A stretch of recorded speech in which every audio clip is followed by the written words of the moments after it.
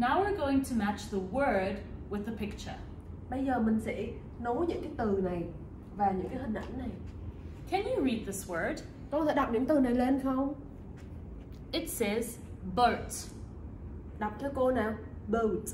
Can you find the boat on the board? Con có thể tìm cái từ này tương ứng với cái bức hình nào ở trên hình này không? Try see if you can find it before me. Tìm xem liệu con có tìm trước cô không? Boat. Boat, cái thuyền, chiếc thuyền. This word is Còn từ này là jet. con đọc chung với cô nào. Jet.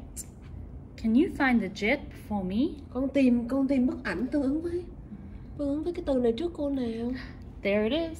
It's a short đã ở vowel. đây rồi. This word says street. Con đọc chung với cô nào. I hear a long vowel sound. Nó là nguyên âm dài y. Where is the picture of the street? There it is. Đây rồi.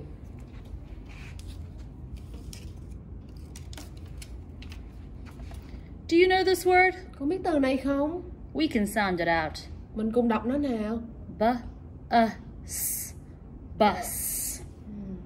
That sounds like a short vowel. Nó nghe là âm ngắn đúng không? There it is. Đây rồi. Bus. Từ tiếp theo. Can you read this word? Con đọc từ này lên xem nào. It begins with a tr sound. Train. A. That sounds like a long vowel. Âm A là âm ngắn hay âm dài con?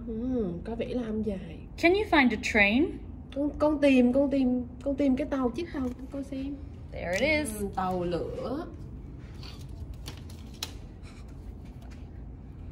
This word is van. Còn từ này là gì? Van. Van. That sounds like a short vowel. Nghe chắc chắn là âm ngắn rồi. Van. 3 more to go. Còn 3 từ nữa thôi. This word is plane. Máy bay.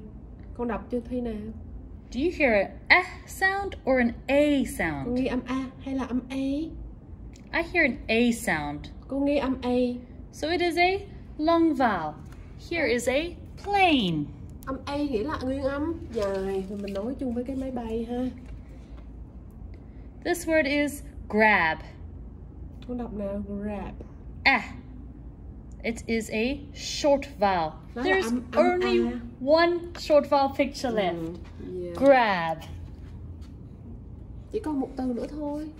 Can you guess the last word? Tụi con có thể đoán, nhìn bức hình và đoán đó là từ gì không? Một bức hình cuối cùng nè, hình chiếc xe đạp này con. Did you guess bicycle or bike? Con có xe đạp không? Bike. Bike.